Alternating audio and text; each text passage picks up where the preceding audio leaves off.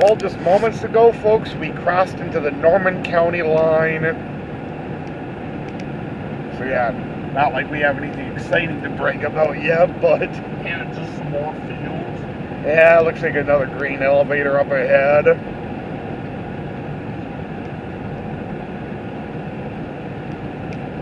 Yeah, maybe I'll make a series of shorts, you know. It's your choice. Yeah, You're the one doing the recording. of course.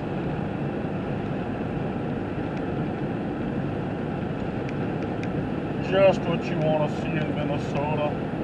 Farmer fields. Oh yeah. You think that shows something better, man?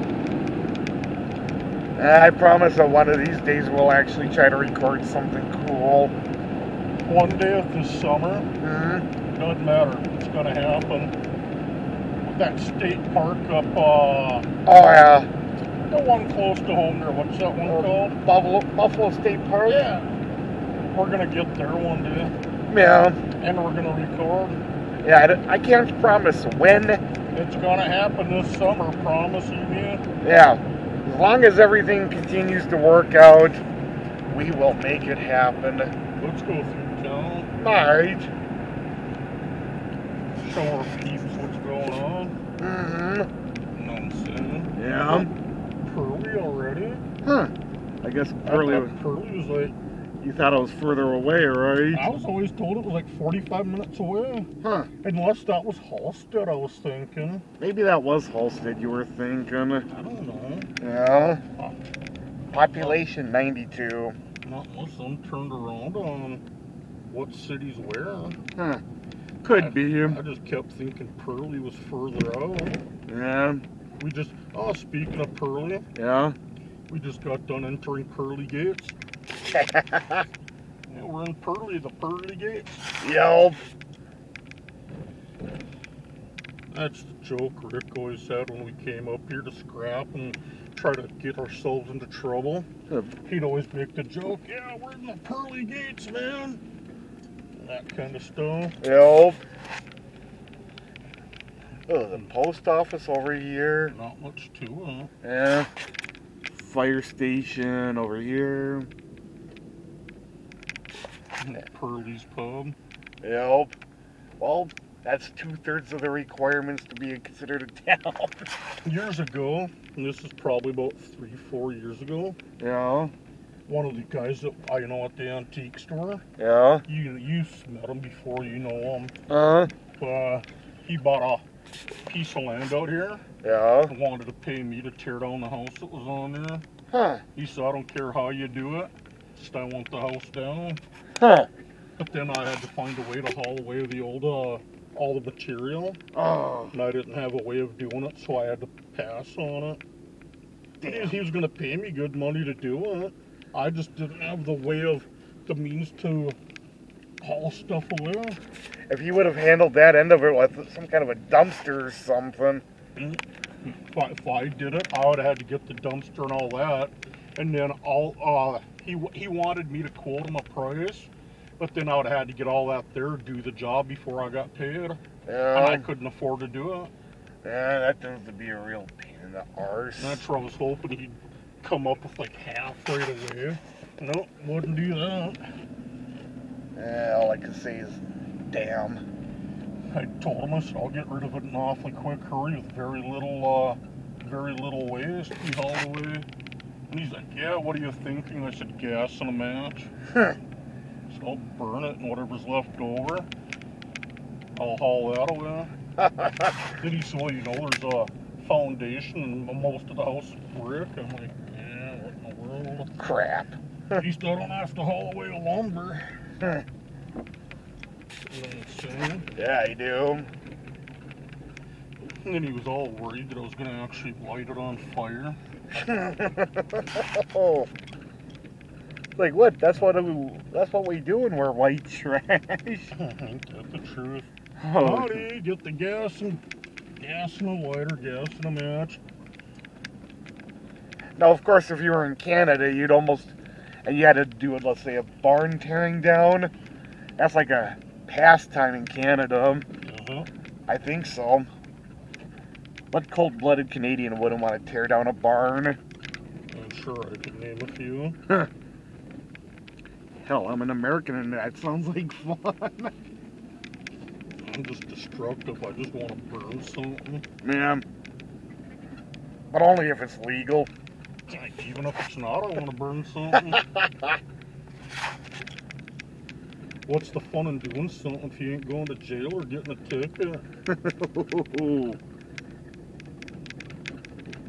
Gotta have a good story for it. There is no such good, there's no such, how do I put it? There's no good story that ever starts with a salad. True. It's always over a beer and when a good story's set.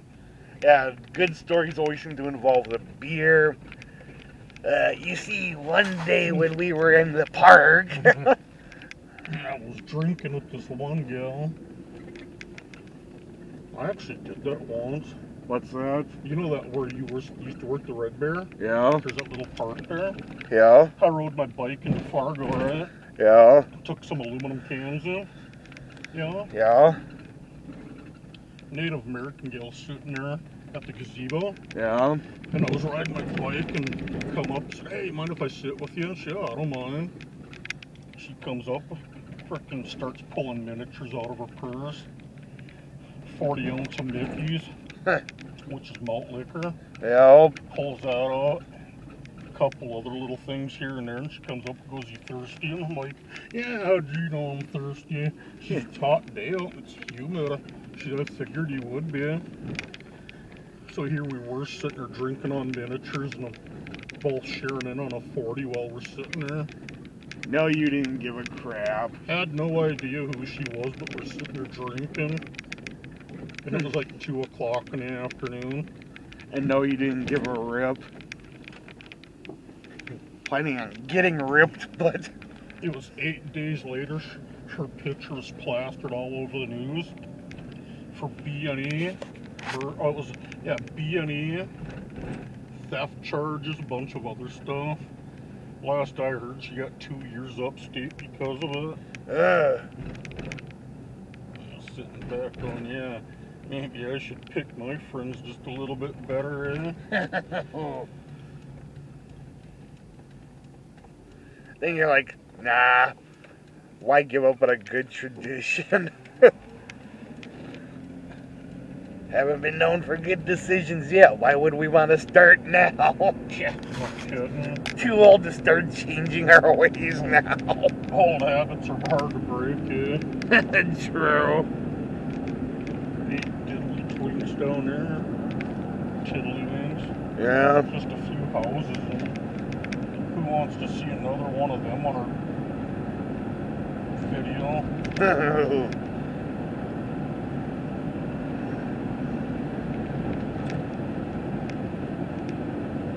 You say you and Mom got a burger for me while you guys were out earlier, right? Yeah, we were at the Frying Pan. Huh. One downtown Fargo. Yeah, that's cool. I was going to leave you out of it. Well, I figured if she wants me to take her out to eat, you're going to get something out of that deal anyway. I appreciate it because sometimes I have a hard time choking down the food at work now. Yeah, you have so much of it, it gets old. Yeah, very old.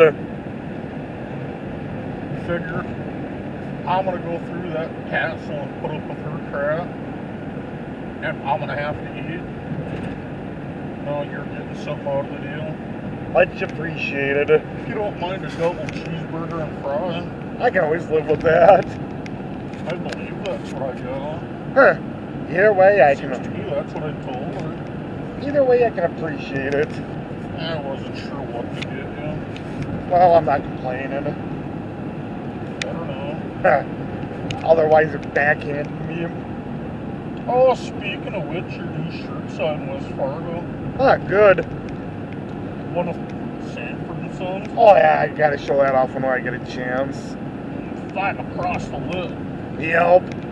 I'll be damned if I know whatever happened to that last one I had. That's why I ordered you up this one. Yeah, like that's really driving me nuts. Yeah, it's not the only thing. Yeah. Let me just Cowboys' butts. Yeah, cowboys' butts drug, you know. Hardy, har.